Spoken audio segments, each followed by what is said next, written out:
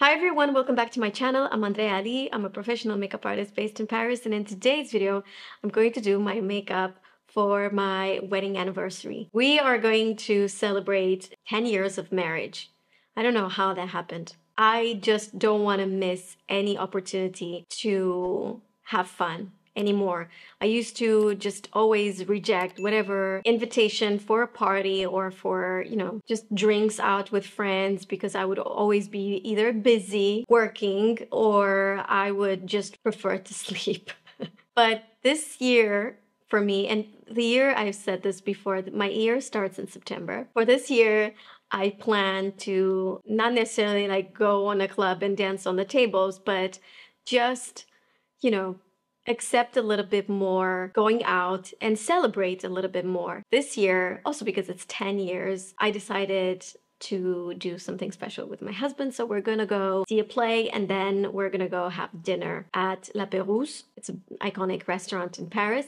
So I've dolled myself up. This is the look that I'm going to be wearing. Throughout the video, I'm going to show you the clothes I'm gonna be wearing. So if you wanna see how I've created this look, then please keep on watching. We're gonna try this new foundation from Huda Beauty, the new Easy Blur. It's gonna be the first time I'm trying this foundation. I know I probably shouldn't be using this today because I really wanna look flawless, but I really trust this foundation because I've seen how people truly love it. Some influencers that I trust, like I saw Katie Jane Hughes talking about it. And she doesn't like a heavy foundation, and for today's look, I'm really trying to keep it super minimal for my skin. I'm going to start with their Easy Blur Primer. Okay, this is like a typical silicone primer, or so it feels. Yeah, the one that really blurs the pores. So with this type of product, I really like to sort of press it into the skin wherever I have big pores. And for me, it's mostly the center of the face. My husband loves this hair on me. When I was wearing it a couple of times, he complimented me all the time. He's like, your hair looks so good. So now I'm like, I want those compliments again. I mean, it's nice when all of you guys send me all these beautiful words, compliment me, but when it comes from your husband, it's different. Now let's try the foundation. Okay, off the camera, I was trying every single color. Maybe you're curious to see what colors I received, because I received this foundation. I did not buy it. This is Chai. And you'll see, I think that this is the closest one to my skin. This one is Macaroon. No, I think it's... Now that I look at myself in the mirror, I was like, no. It's a little peachy. I don't know if you can tell that this is a little bit pinched too peachy on me. Yeah, definitely. I know it doesn't make any sense. I'm a white girl with olive skin tone. It's very common in Eastern Europe to be looking a little bit sick all the time, especially in winter. It's a gift. Okay, and the third one is which one? Custard. The third one is Custard. And you would think that I'm Custard, but I promise you this is too dark for me. So here's what I'm gonna do. I'm going to mix Custard with Chai because I don't wanna be either too yellow or too light. I'm gonna mix them, sorry. Don't hate me. I know you guys hate it when I mix shades, but I just have to. Okay, so a little bit of Chai and a little bit of Custard. It's creamy. It's not too, I mean, it's a liquid. Oh God, no, it feels super creamy, huh? Super, super creamy. I've probably applied it way too much here. Okay. Do you see how? Let's do this the way Huda did it, which is like half of the face. That's normally what I do. I'm taking this brush from Huda Beauty. It came in the PR package.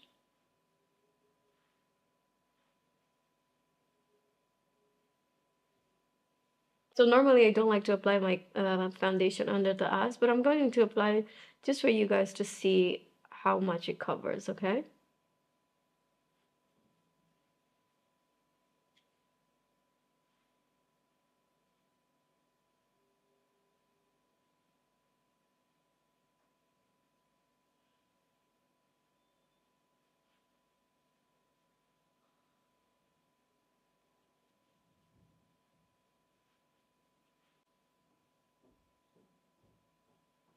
trying to figure out to what other product I could compare this with. It's very similar with Glass Skin Foundation from Suede, but Suede has a lot, it's a lot more hydrating. This is a bit more matte. Yeah, a lot more matte.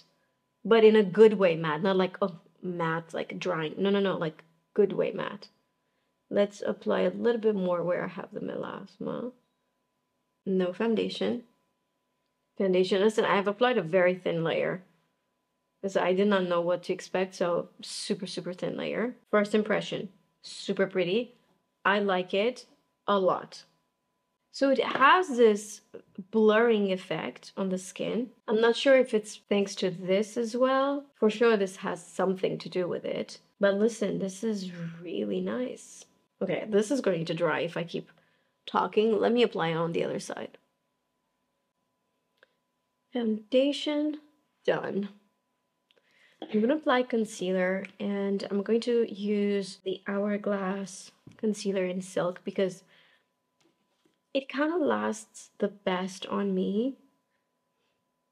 You know, I love Makeup by Mario. I love House Labs concealer, but this one stays the longest. I'll just take this Spectrum and Katie brush.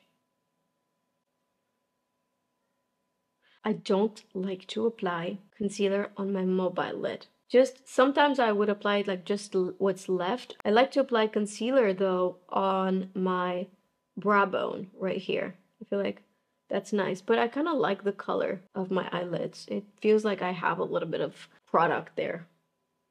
I can't believe I've been married for 10 years. If you guys want to see my wedding video, I'm going to link it here. Oh my god, so young, so skinny. Next, I'm going to apply this Makeup by Mario Bronzing and Shaping Serum. This is great on its own as well, like, especially if you don't have melasma. If you have melasma like me in this area, obviously this is kind of going to emphasize the melasma, which is not great. But I adore this product. It's so nice and light and dreamy, and I love how it blends. But look how beautiful this is. Next is blush, and my dress is like this very, very light pink. It's a similar pink, but lighter. I'm actually going to put a picture here with my dress. And I'm going to use this YSL blush. This is so long-lasting. It has so much pigment also. I want to say that I would much rather you apply this on the back of your hand, saturate your brush with it, and then get on the skin. If you feel like it's too much from the first touch, just go on the other cheek so you kind of distribute the product evenly. Oh, so pretty, this color. We're going to this restaurant, La Pérouse, and believe it or not, we've never been to this, although it's an iconic restaurant in Paris. We were supposed to live on the last floor in that building many years ago, like 3-4 years ago, when we were looking for an apartment. We found one apartment right there in that building with La Pérouse, and it had like really good price, and we went to see it. And then when we got inside, we realized why. It had a good price. It was just devastated. It had mold. I don't understand how people in France can get away with stuff like that. Okay, guys. Next, I'm going to set it with powder. This is Huda Beauty in Cupcake. I took it with a Refer 16 brush. So normally, if I want my powder to be really invisible, I can apply it with a blending brush. Just a tiny little bit. So most of the powder will be, you know, to set the concealer, but then I will also do. Can you tell that this foundation doesn't really need a lot of powder? Like, yes, I did powder a little bit here and there, but it doesn't, I feel like it doesn't need a lot of powder. Next, I'll do my eyebrows. I'll use this Merit pencil. This is a gel pencil. If you have a heavy hand, maybe this is not your product, because as you can see, I barely touch the skin and it's like immediately showing. I really love this pencil because it's just so thin, so you can do those very light hair-like strokes. So I know that a lot of people love when the eyebrows are like arched. On my face, it looks so severe, so bad. So I try to diminish this arch always. I don't know if you've ever noticed, but basically, I think that with age also that looks just harsh on us. Then I'll use this Got to Be gel to discipline my eyebrows. I think this is my favorite gel. I like it more than everything else, simply because it doesn't feel, you know, when you take your makeup off with certain gels, it just feels weird.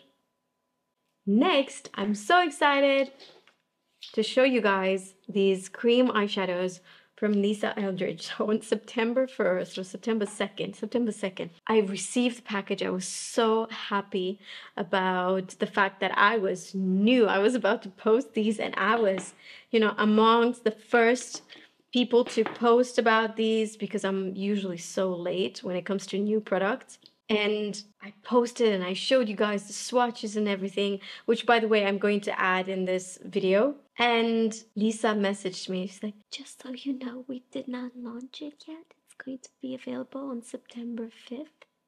I died. I was so embarrassed, and mostly because I did not want her to feel that I did this on purpose. It was just an innocent mistake. So I hope she will forgive me. Okay, what color do I want to use? Ah, I know. I've used this one before and I really liked it. Irene. Irene is this nice peachy shade. The other lighter version is a little bit too pink for me, like a cooler pink. This is a warmer shade, and I guess that's why I like it. So, you know, she has the Lurex eyeshadow, cream eyeshadows, and then these are satin. So they're matte, but with a satin finish. I love them so, so, so much. Now I'm going to take a classic eye pencil. Now the difference between this and a gel pencil, do you see how small this is? I love this. This can give you a lot of time to play with. So I've talked about this before in the past. When you're using a gel pencil or gel products, it really doesn't give you any time to play. So that will frustrate those of you who are more slow, who are working a little bit more slow. So now I sketch a little wing. I don't want this to be perfect because I'm trying to smoke it out. So the best way I would say is to always use a classic pencil first. Westman Atelier has it. Charlotte Tilbury, obviously I'm using it right now, has it. I look straight in the mirror and then I do the flick. I find first the right position of the flick. If I look straight at you, I think you will see it better, right? Because my eyes are deep set, this wing is going to look different depending on the angle. Then I'm taking this eyeshadow palette from NABLA. Actually, you can create these. You could buy these empty and then put whatever eyeshadows you want. I'm going to use, this is black. So I'm going to use black just on top of the pencil, but listen, you need to be really careful with black because if it falls on the lower lashes, that's it. You need to wipe it off with makeup remover and basically kind of start it all over. If you're trying to like cover it with concealer or anything, it's going to get gray. So no, you don't want that. It looks weird because my eyes are, you know, I have deep set eyes.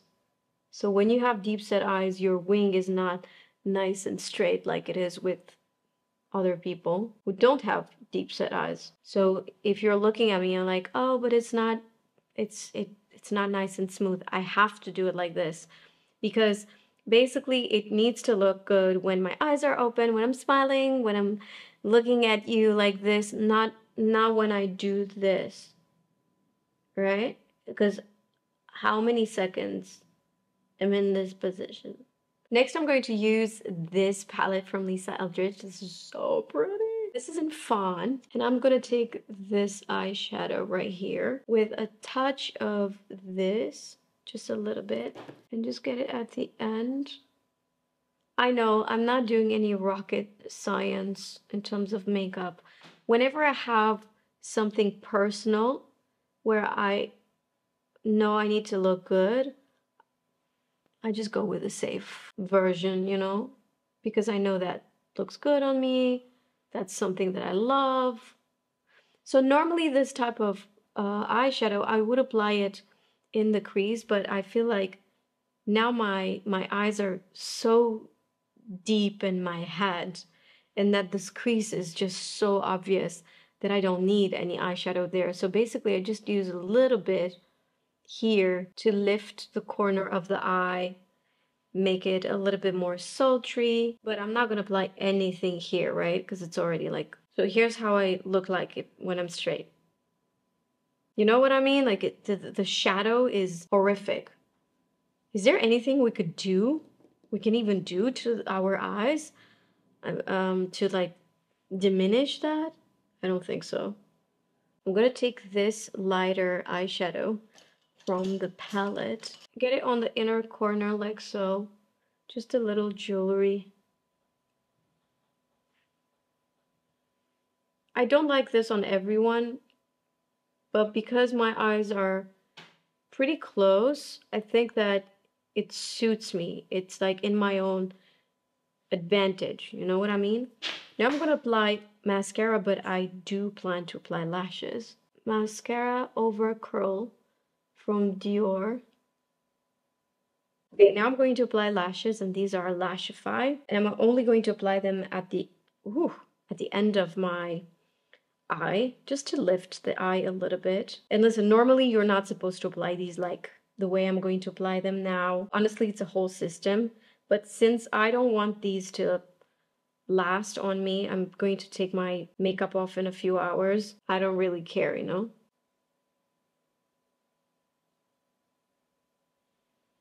Lashes are on, so basically I applied 2 lashes, different length.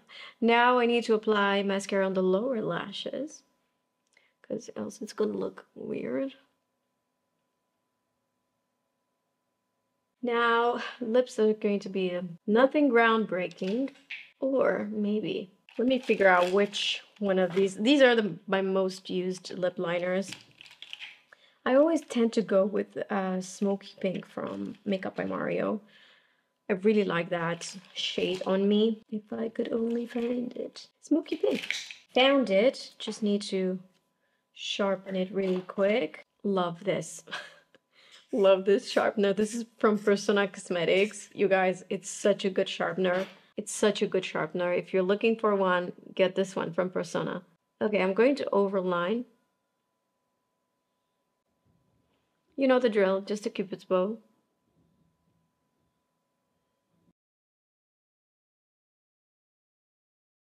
For the lipstick, I'm actually going to use one that is in this palette. So I've depotted these lipsticks for my makeup kit. And then on the back, there's the name of the lipsticks.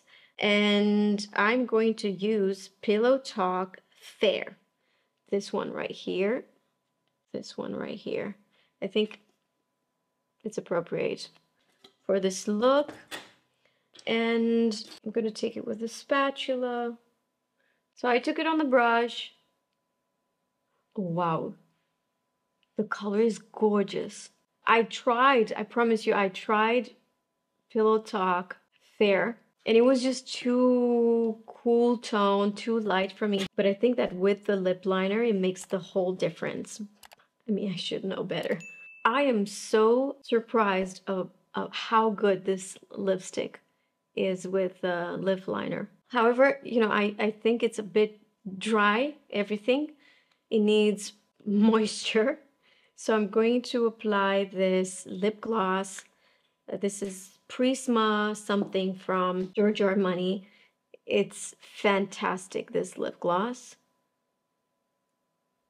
At this moment, it's my favorite lip gloss. Just the way it feels on me, it's like, wow. Okay.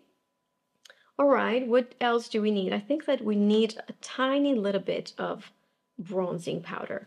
I know this is not very nice of me to show it to you like this, but I unfortunately don't have a double product for the Hourglass Ambient palette. I have depotted this spring everything, all my most used makeup, and for some of them I do have a double, meaning I have the original product in the studio, but for some of them I don't, and for the Hourglass I don't. These three right here are the Ambient palette. This is the one that I use the most. And I'm going to mix basically these two. I adore to use this on clients. It's like just my favorite thing. It gives you that, because sometimes bronzers, they're a bit too matte and a little bit like too serious. And this is like just a little bit of color, you know, just a little bit of warmth with a little bit of sheen to it, which is nice. I sometimes hate the very matte powders.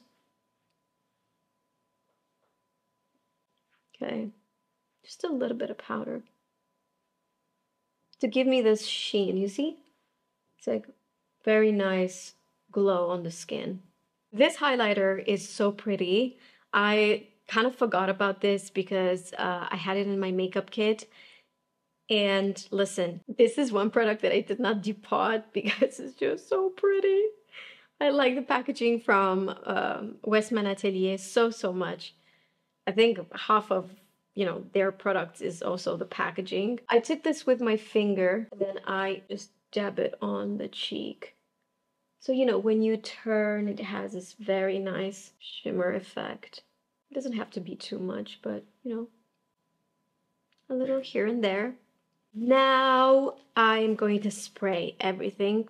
I rarely use setting spray because honestly, I rarely need to have my makeup last for very long. I stocked up. I have 4 of them, big ones. I hope they're going to be enough this year because I use them a lot for Fashion Week. Now, if you want your makeup not to budge, you're going to apply this. It also gives you like this, like almost like your face had a facelift effect. It's really fantastic and your makeup will not move. I promise. However, if you have dry skin, I wouldn't even touch your skin with this. Alright guys, and this is the final look. Hope you enjoyed it. As usual, everything will be found in the description down below, along with my earrings. They're from Cinco. This is an old top from Iro. I will link my dress for those of you interested. I bought it when it was sale. I don't know if now it's on sale or not, but I love that dress. I just wanted to give you a few words about marriage, although I know that I'm not just the right person to talk about relationships, but I know there are mostly females following me, and I have a lot of single women around me, and I know that we have all fantasized at some point at, you know, the marriage and like being wives and having the family. But in fact, it is so hard. I have no clue how I got to my 10-year, and I take 1 year at a time, and just I'm very grateful for each year that I have where I'm in a couple and I'm happy. I just want you to know that it's just not easy. And whenever we see couples on social media, they're like kissing and like making it look like, oh my God, they just go so well together. It's usually just that brief moment, you know, you've no idea what happens. So basically what I'm trying to say is just don't believe everything you see on social media. If you enjoyed this video, please give it a thumbs up. It would mean the world to me if you would just click on the subscribe button and the ring bell button so you'll be notified whenever I'm posting new videos. And you know the drill. Show me some love on Instagram and TikTok. I'm present there, like very present on both platforms. So if you want to see more of this, make sure you follow me there as well. All right. Hope you enjoyed this video. Thank you so much for watching, and I'll see you guys in my next one. Bye.